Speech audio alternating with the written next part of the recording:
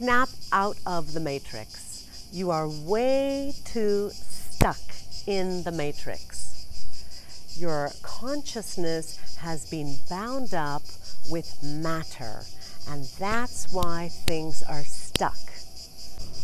Let me take you inside the studio because it's a little hot. There are several ways to break out of the matrix.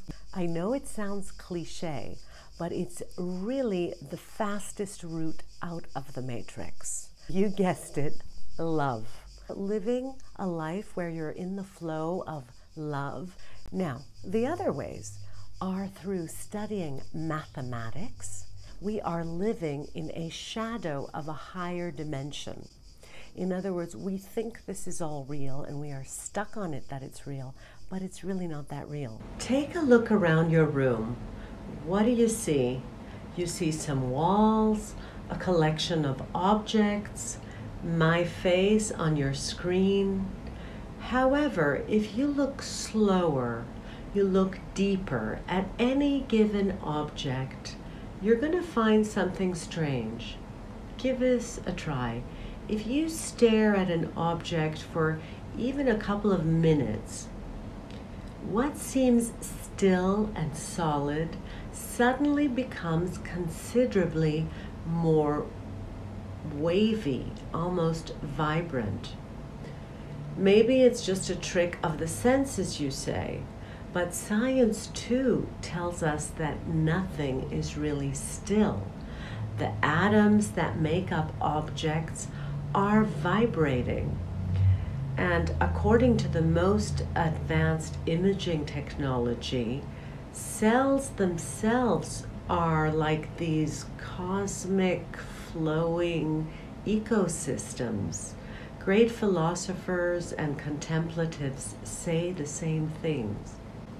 To quote Professor Erich Steinhardt, who is paraphrasing the great Neoplatonic philosopher Plotinus, every reality is a lie. It is a deceptive simulation. Of course, here we're just talking about the physical world, but what about everything else that we hold to be important? Our ideas, our religion, our political orientation, your philosophical beliefs. Are those real? By what standards? Is anything real? And if so, what does it mean for ourself, our own psycho-spiritual self, your own ability to make sense of reality, to find a purpose in life? These are real questions. Some would argue that you should just leave questions like this alone. I disagree. I just can't. I'm a lover of wisdom, a seeker of the truth, and I know that you are too if you're watching this video. So what is reality? What is real? Do we live in something akin to a simulation or a matrix? On a related note, what is truth? What is knowledge? There's definitely no shortage of supposed answer to these questions out there. But in decades of searching, there's one way of seeing that I really believe shines a light on questions like this. A way of seeing that really does cut through the illusion and will forever transform your impression of reality and your life. The ancient Greek philosopher Plato spoke about the cave. This is the gateway to opening and awakening from the matrix. It is a multi-layered allegory. It represents the simulation scenario. For those of you who do already know the cave allegory, there are some massive esoteric insights that you've probably never heard before. But first, the basics. The Republic describes Socrates, who is telling us, or specifically in the story Glaucon, Plato's brother, he speaks to him about this cave that we are prisoners of. He said to imagine a group of people who have spent their entire lives chained inside a dark cave.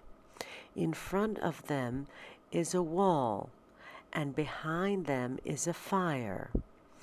Objects passing in front of the fire are cast upon the wall, the shadows, and people believe in these shadows as real things. They believe it is the only reality. One day a person breaks free and climbs up out of the cave into the sunlight. At first the brightness is blinding, overwhelming, and the new world confuses him and frightens him. Slowly, though, his eyes adjust, and he starts to see and understand things as he never knew they existed. And when he returns to the cave to share his discovery with the rest of the prisoners, the others don't believe him. They don't believe in the reality. They only believe in the reality of the shadows because it's the only one they've ever known. The idea of a world outside the cave seems impossible. Plato's tale is a metaphor about knowledge and perception. It suggests that we often see only one shadow of a reality. And through education and philosophy, questioning and mathematics, we can discover a deeper understanding of the world around us.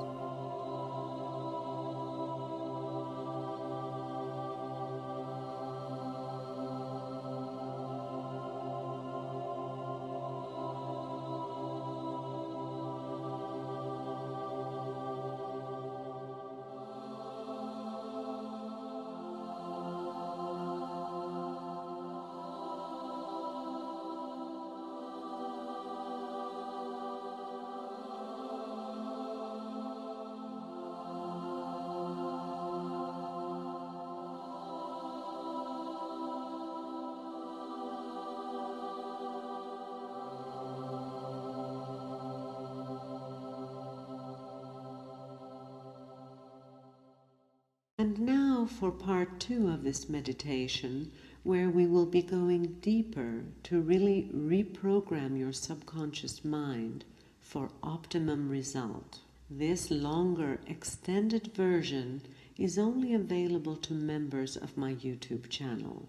And I look forward to reading your comments. Please like and share with your friends on social media.